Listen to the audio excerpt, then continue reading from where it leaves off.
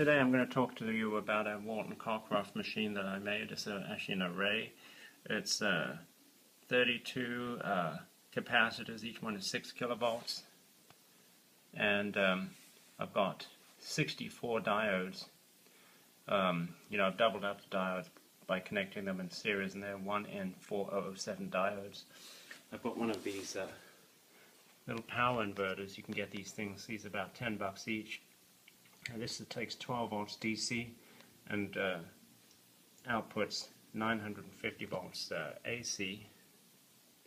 And so that's a pretty good conversion there. Very low current. You can, these things are used for cold cathode lights, CCLs, in like laptop computers and things like that, to run those cold cathodes. And it's a lot cheaper to just buy one of these prefab units than to try and make one. Each individual component would cost you more than this whole thing costs. And I got this off of eBay. I'm using a 12 volt battery, just a lead acid battery, sealed.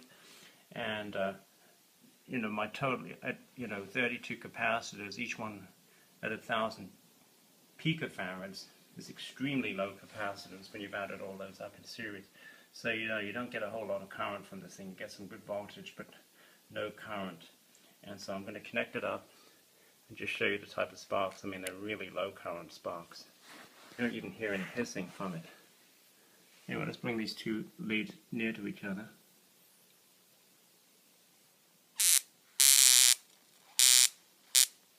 Very low current.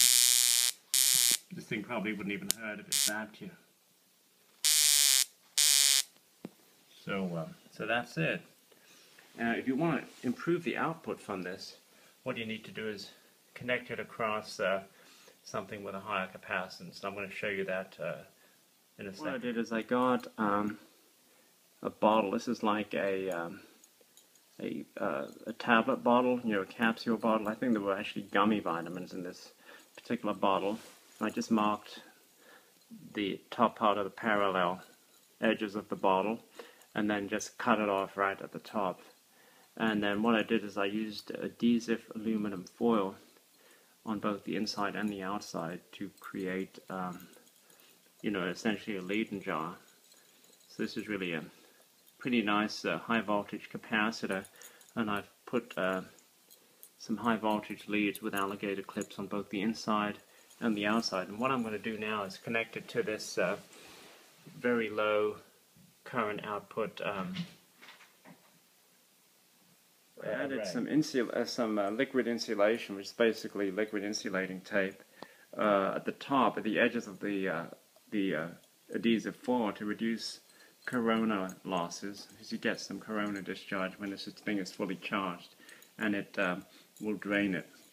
So I've covered all of that in this kind of nasty black stuff, which is finally just dried out, and it reduces the corona loss quite a bit. So let's connect this up to our array and see what happens. What I've done is I've connected this capacitor now to the array, the Cockroft Walton array here, and I'm going to connect a battery, and we'll see the difference in current. We're getting much larger currents here, pretty significant, with a good output. Let's disconnect that.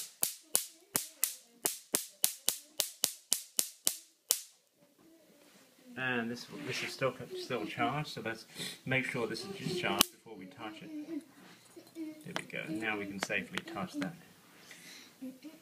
Now here's a Walton Cockroft, or Cockroft Walton, with significantly more output. This consists of 20 kilovolt capacitors. The other one only had 6, and I've got 24 of these connected together in series. Again, they're 1,000 picofarads, so I'm getting very low capacitance and low current on the output sparks. I've embedded the whole thing in wax. There's the capacitors. You can see them there, just barely through the wax. And there's 24 of those in total.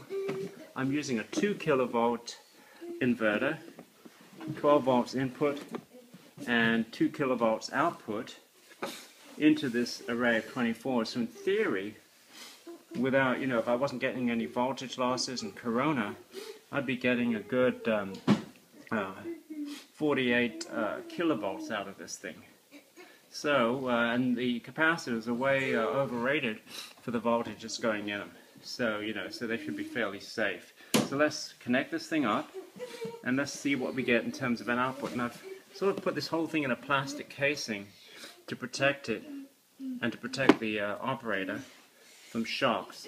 So we'll connect some leads and we'll see what it looks like. Okay, I've got this thing now connected to the sealed lead acid battery. I put some leads in. Let's see what it does. We're getting some low current sparks there. They're fairly rapid sparks. Lots of ozone production from those. Okay, let's turn. Okay, I've now connected this capacitor to it, and we'll see what the output looks like with the capacitor connected. You ready for some action? Seriously big hot sparks. That's some pretty intense activity there. I'm going to separate these a bit more. I think you're getting a better voltage with this. See if it will still give that.